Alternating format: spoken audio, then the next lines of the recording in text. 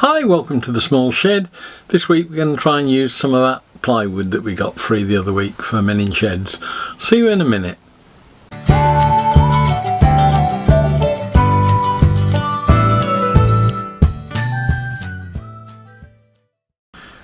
Now they say if life gives you lemons you make lemonade, and in the case of Men in Sheds we were given an awful lot of plywood and it's time to try and find some things to do with it. Already made a start. One or two folks are starting to make things for themselves with it. I've used a bit here at home, but I want to try and make something that they can make and sell at the craft fairs. Now generally our staple diet in the past has been pallet wood and things like that, but they're always a bit sketchy in supply. You never quite know what you're going to get, you never know when you're going to get it, so you're a little bit reactive. We've done very well with one guy making breadboards and cheese boards because we had some oak worktop left to us that was an offcut, and that's very good, but you can't just guarantee you're going to get it, and it's probably not cost effective to start going out and buying it just to make stuff, although that's something we could investigate I suppose in the future. But we've got all this plywood and I thought it would be worth seeing if any of our existing projects would translate over to being used with plywood.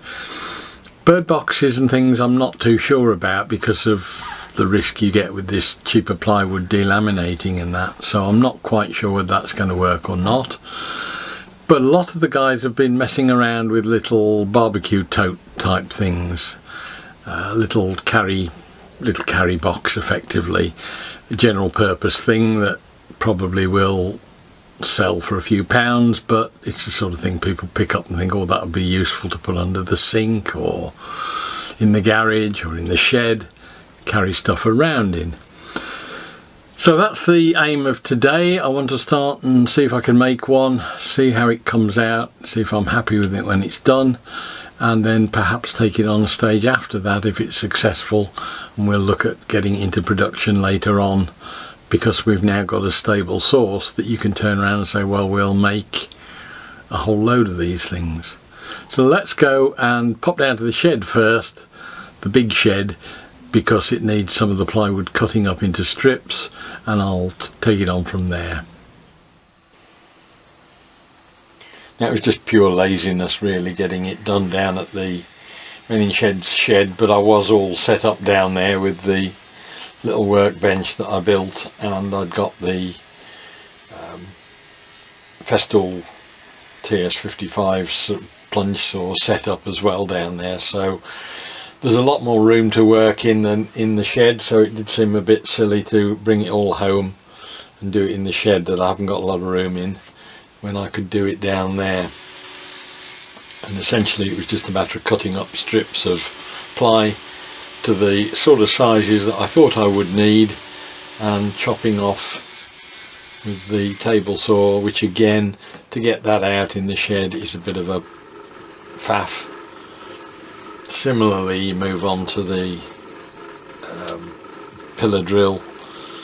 The one at the shed has got a bit more oomph. I could have done it again at home, but all of these things are just permanently laid out there and I can move from one to the other, and as I'm now down there a couple of days a week at the moment, it's just as easy to do it down there as spend half a day getting the shed cleared out here and then stand around down at Men in Sheds not doing anything. Chopped out the handle holes, just needed joining up then to get the handhold effectively, and done that on the little scroll saw they've got down there. And again, there's a scroll saw under the bench in the shed here, but I've got to get it out and I've got to find the blades and all the usual excuses, but if you've got the facility that we've got down there, might as well take advantage of it. And I can just move from one tool to another, cut that out with the bandsaw on the outside, and we've got the full kit of parts. Right, so that's now given me the bits that I want. I've got all wants a clean up, but I've got a central handle part, I've got a cross divider to go there, one to go there, pair of sides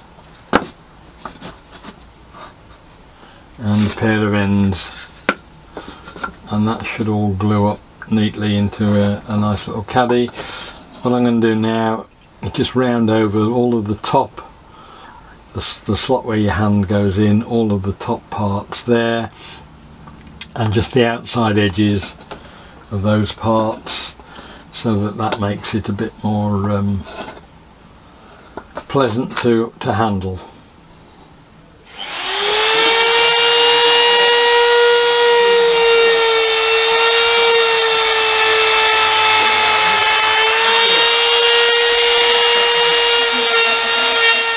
And there we are, ready for glue, all nicely rounded over. Just got to decide whether to give it a coat of oil, a coat of stain, a coat of clear varnish. I'm not quite sure which. As long as I use wood glue and don't get too much everywhere, it leaves me options reasonably open. This was more than anything meant to be a test to see if we could make something that was useful using the plywood that we've got. I think the next stage is to move on a bit and think about how we can put it into production as an item rather than just making a one-off. But I'm just going to glue this one together now, see if there are any issues with doing it, and then we can move on from there.